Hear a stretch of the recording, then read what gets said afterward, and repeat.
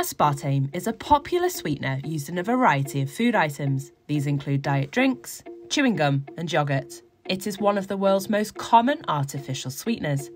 In July, it is set to be declared a possible carcinogen by the World Health Organization's Cancer Research Arm. But what is this substance? It was discovered in 1965 by American chemist James Shatler. Aspartame is 200 times sweeter than regular sugar, and it has almost a zero calorific value and no bitter aftertaste.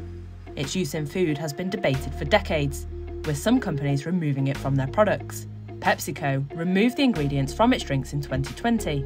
General Mills Yoplait removed it from its yogurts in 2014. Currently, more than 90 countries have reviewed aspartame and found it to be safe for human consumption. Those that allow its use include the UK, US, Spain, France, Italy, Australia and New Zealand.